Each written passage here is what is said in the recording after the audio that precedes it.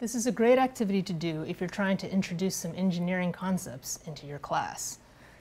We were very specific in terms of how you create the fan blades, but the efficiency of this wind generator really depends on how quickly this motor can get spinning.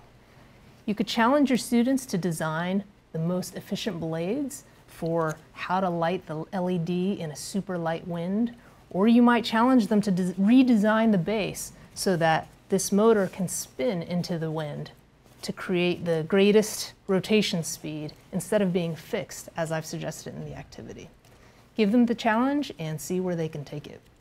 Another teaching tip I'll offer you is that students can get tripped up when the LED doesn't light up. The motor might not be spinning fast enough, or the LED might be in the wrong orientation. One thing you can do is to buy a bi-directional LED.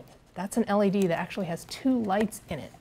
I've attached one to the end here, and I'm just gonna spin this motor with my hands. You can see that in one direction, when I spin it, it lights up green, and in the other direction, it lights up red.